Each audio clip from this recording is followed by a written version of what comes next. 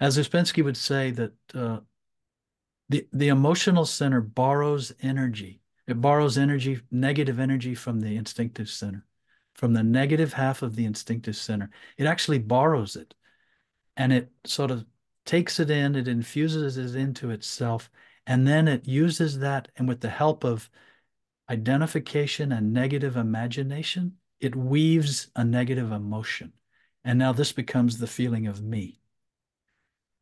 And one other thing is worth mentioning too is, we're not all the same in this regard. Some of us don't have any trouble not expressing, let's say, impatience, not showing our irritation. For some people, that's pretty easy.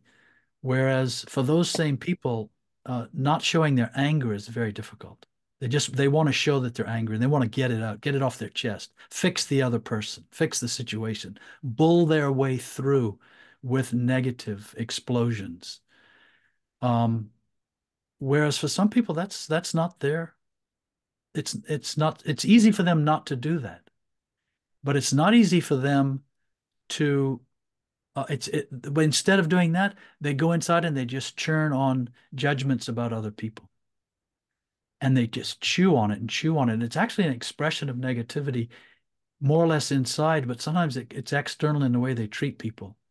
Very condescending, very disapproving, without necessarily getting angry.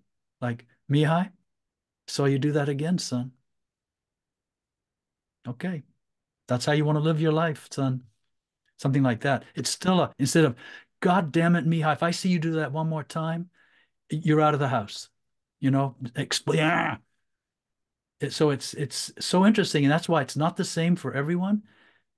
So we have to find where are we expressing it, and then try to withhold it. And if you can't withhold it for 10 minutes, try withholding it for 2 minutes at least. That's a beginning. And just you'll feel it. Something wants to show I'm in a bad mood because you didn't treat me right, or I'm violently angry. I am really angry with you, and I'm going to let you have it now. I'm going to let you know it.